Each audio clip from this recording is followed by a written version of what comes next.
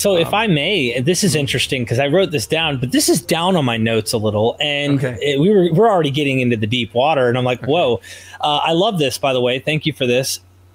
One of the things that I was thinking about with Richard Dawkins being a biology expert on this, and abiogenesis, if you will, like the fact that like different elements combined under the right circumstances in some way, we believe that this is how life began. How it happened in the correct environment and exactly how, that's the complex part we aren't really able to exactly reenact.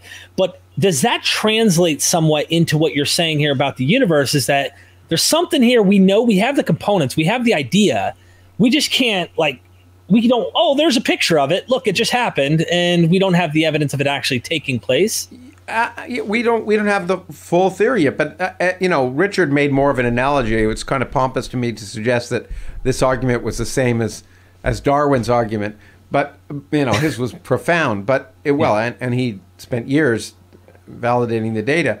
But the idea is very similar. When Darwin came up with the idea of evolution and came up with all sorts of evidence from looking at fossils and looking at existing species, he didn't know about DNA. He didn't know the mechanism of genetic replication and mutation. He didn't know any of that. He just said, look, it's plausible. If I look at these things and I can demonstrate that there's real good evidence for evolution of diversity, I don't know the mechanism of that evolution.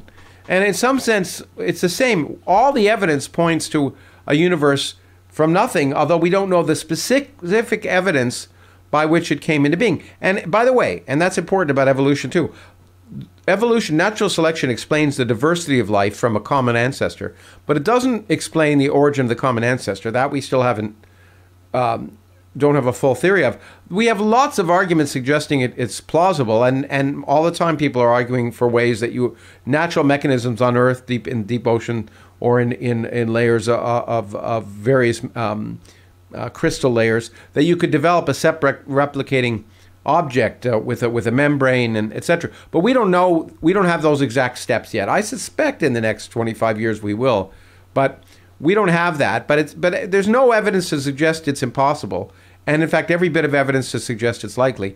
And it's in that sense the beginning of life and the beginning of the universe are on the same footing, in the sense that we have a plausible mechanisms, but we don't know the details yet.